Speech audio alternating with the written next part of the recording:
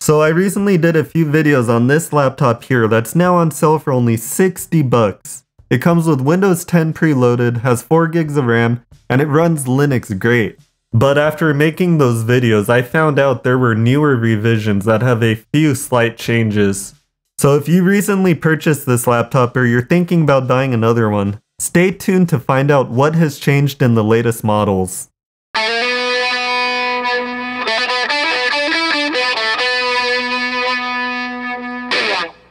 Hey, what's up everyone? This is Phaser Tech with a quick update on the Evolve III Maestro laptop.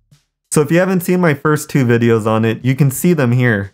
And when I first made these videos, the laptop was selling for 80 bucks, but now it's on sale for only 60 if you're lucky enough to live next to a micro center. I first did a review on it almost 2 months ago, and then followed that up with a guide on how to install Linux Mint on it. At the end of the guide, I mentioned that some users reported audio problems after installing Linux, but at that time nobody was sure why it worked for some and not for others. Well, thanks to some viewers and users on various forums, we were able to determine why. It turns out there are multiple hardware revisions of this laptop, and as of right now there are 3 known versions. To find out which version you have, you need to check the sticker on the bottom of the laptop. The original version will have Maestro eBook 11 as its model, while the second version says eBook 11 V2, and the most recent version will say MEB 11 V4. The V4 at the end suggests this is the 4th version, but there doesn't appear to be any models ending in V3 that I know of, so I'll just call this the 3rd version for now. I'm not aware of a V5 at this time. The first 2 versions share the same SKU, so there's no way to tell them apart by the box. You'll have to open it up and check the laptop itself. It appears the 3rd version has its own SKU, so it's easy to identify this one before you buy it. Now let's talk about the differences between the 3 versions. I personally own the original version, and that's what I based the guide and the review on. Everything works flawlessly in Linux except for one catch. The Wi-Fi drivers need to be manually installed, but the process is very straightforward as I demonstrated in the guide I made, so this isn't a big deal.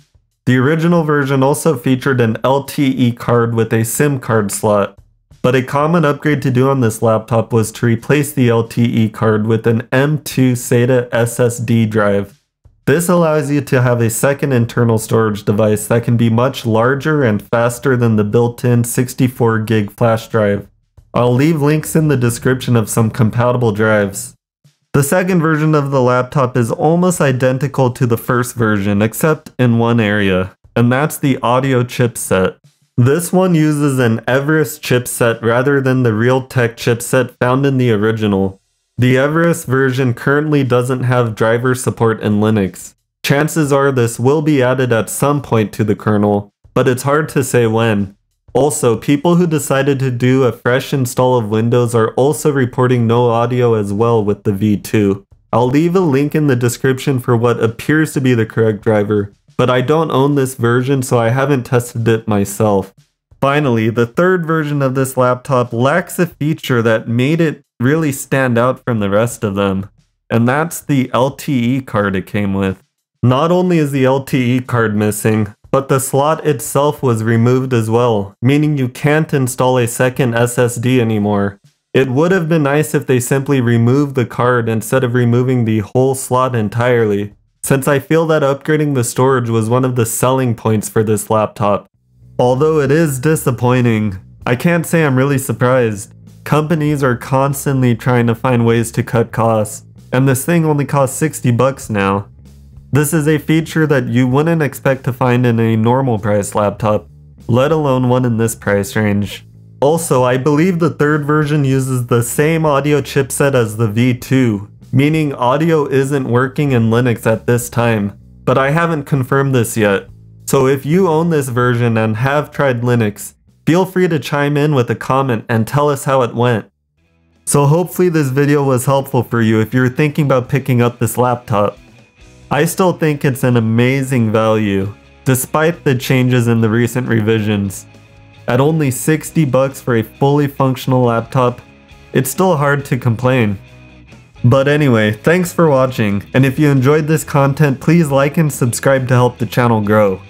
Also, if you have any questions or comments, feel free to leave them below. I have a ton of projects lined up covering a wide range of topics from programming to circuits to 3D printing and more. So please stay tuned. Thanks again, and I'll see you next time.